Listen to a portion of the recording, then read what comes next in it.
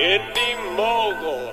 This week on Indie News, ditching my green screen to produce this messy effect, a DIY version of the Free-Fly MoVi at a fraction of the price, flying cameras meet flying pizza, behind the scenes on Man of Steel, and does your film work for blind audiences?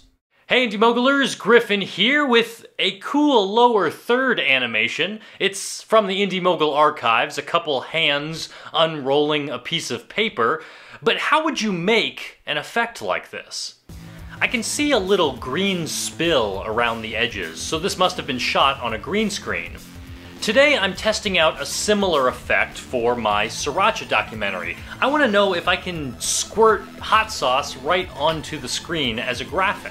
But immediately I have a problem. I can't use green screen because the bottle cap is the exact same color.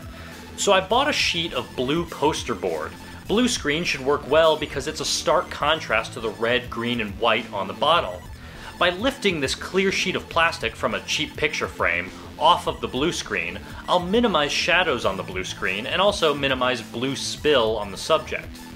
The blue screen and my subject are nicely lit by my DIY light and sunlight from the windows. But all this light also means the windows brightly reflect off the plastic, so I've hung a black poster board to block the reflection. After several drawings, I've used up half the bottle of Sriracha, and it's time to see if the effect works. I'll use the keyer effect to knock out the blue, and there it is, Sriracha on my screen. Now that I know that this effect is possible, I'll go find an artist who's better than me with hot sauce, and I'll figure out exactly how to apply this concept in the film. This week, I'm actually working on my Kickstarter campaign for the film to raise some money. So I want to know in the comments, let me know, what is it that you want to see as a reward in the Kickstarter campaign? For $5, all of my backers will get to see the film way before the general public, and your name will be in the credits. But I want to know, for higher levels like $20 and $40, what is it that you would expect to see as a reward? I appreciate the feedback, and I will let you know as soon as I launch the campaign. Sometimes when I record this show, my neighbor has music playing, which you can hear right now. It's very nice. Ever since the incredible Free-Fly MoVi debuted at NAB, I've been curious about DIY versions. The motorized gimbal technology that makes this such a smooth camera stabilizer comes from aerial videography. It's the best way to stabilize a camera on a radio-controlled copter. So our friend Tom Antos bought one of these motorized gimbals for $500, rigged it onto a shoulder mount, and tested it out. It's not perfect, but perhaps with some practice it could produce impressive results. With RC copters becoming popular among filmmakers, it was only a matter of time before the marketing team at Domino's sent cameras and pizza into the sky.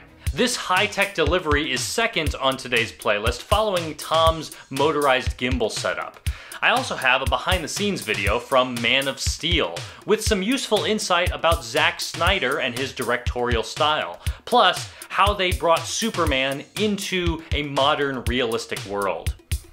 Now here's a video that's a year old. I just discovered it, but it's definitely worth watching.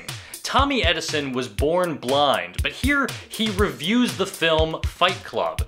And apparently it's still a good film even if you can't see it. This video will definitely make you think about how to use sound to tell your story. And I've never really thought about blind people watching my videos and what that means.